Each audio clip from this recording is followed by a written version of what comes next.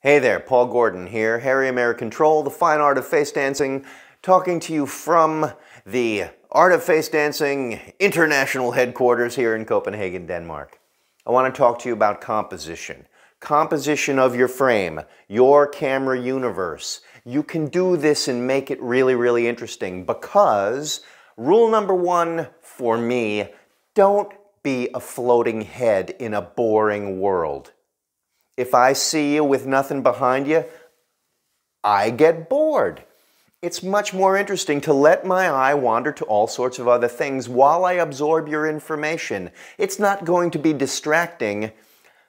The brain works fast enough and efficiently enough that we can take in all the different things while also absorbing your information, okay? That's a myth. Take away everything else and then make it crisp and clean? No, that makes it boring. You can disagree with me. I don't care. I'm going to do it my way. If this resonates with you, please roll with it.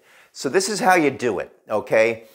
You take some plant that you have in your house or in your office and you move it into a corner so that it's back there.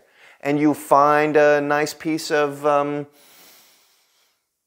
painting or picture or something that you can remount on the wall, just temporary if you want to, and just slap it over there. And then, if you're at your office, your desk, then tidy up your desk and put the things that are interesting in the background. You have a nice piece of sculpture, put it there. You have a Rubik's Cube because you're a little nerdy and you like to do that stuff. That's cool. I love the Rubik's Cube. If you had a Rubik's Cube in yours, I would identify with you because I happen to like that. Okay? Crisp and clean, colorful, interesting, things that are worthwhile checking out while I watch you and pay attention to what you're doing. And I'll leave you with two more things. One is my example. What is this? Well, I have a whiteboard behind me. I like using the whiteboard to describe what I'm doing. So, my whiteboard is behind me. However, I also have a painting behind me. My wife is a fantastic visual artist. She's a painter, makes all sorts of great big paintings, and they're beautiful. So, because I'm also an artist, I frame myself with a piece of art in the background. This feels good to me.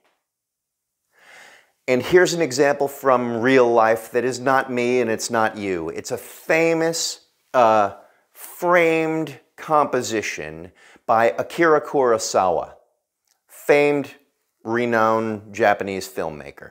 He made a film called Dreams.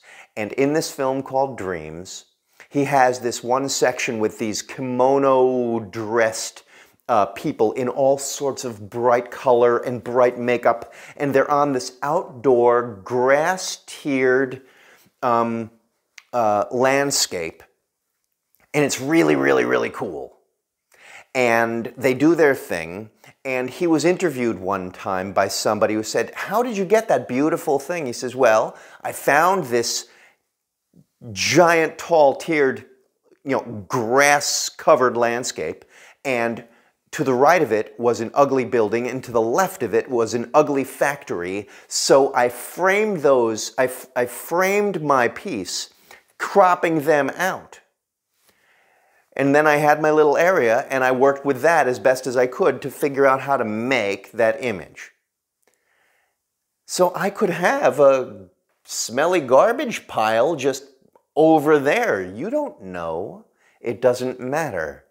I have cropped my camera universe to reflect what I want you to see, and you do the same. Make it about you, your reflection of what you want to say. For example, if you're doing a cooking thing, make the kitchen interesting, right? And don't make it sloppy. Just saying. Composition, framing, camera universe, you got this. Speak soon. Paul Gordon, Fine Art of Face Dancing, Harry American Troll, and this is brought to you by the color blue.